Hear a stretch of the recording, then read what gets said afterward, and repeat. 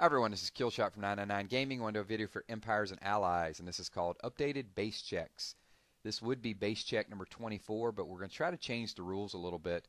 You can imagine it's pretty difficult to do base checks with stealth generators in play, so we will continue to do some, but what I'd like for most of you guys to do, if you want a base check, just coordinate a time with me, and then take your stealth generator and just move it out of play.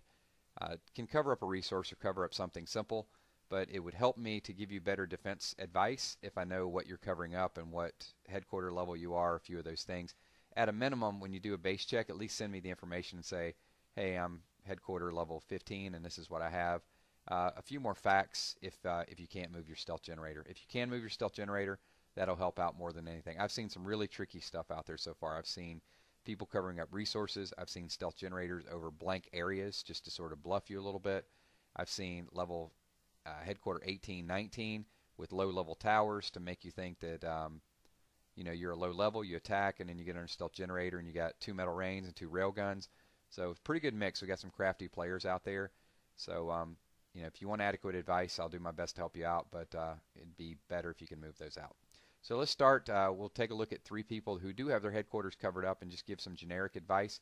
So this is Philly Phil 67 out of high order.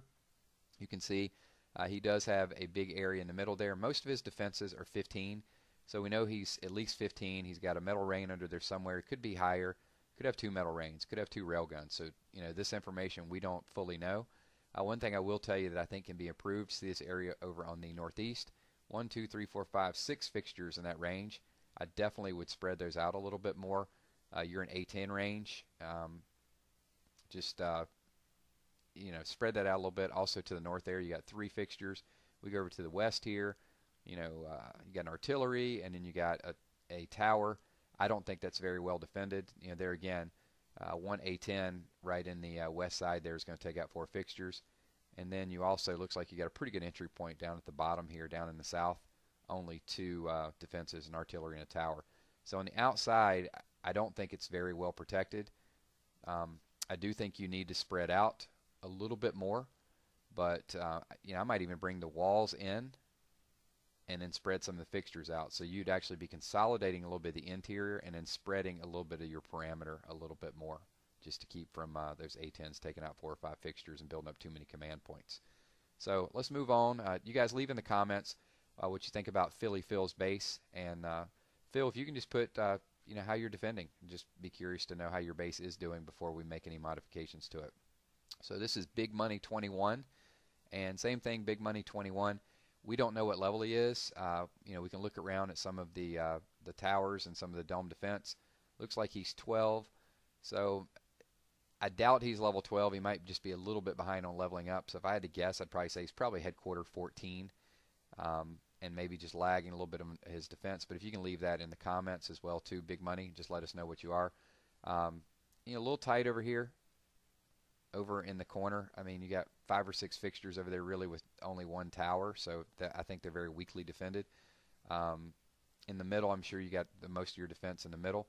The thing I don't like about the base is, see how you got these openings in the walls, but then you have something catty-cornered, like even this supply bunker. You can move that, and where you have the openings, move a fixture over there. So instead of just having it butt up against the wall there, just move it to where there's opening. I think you can do a better job just all the way around the parameter of keeping those spaces. You have tarmacs there, but that doesn't really keep anybody out. They can go over the top of the tarmac. Now they will hit the whatever the structure is beside it, but it just makes a little bit more sense to me. You can move those tarmacs just out of the way and put your supplies or your oil derricks or whatever just to cover up your walls.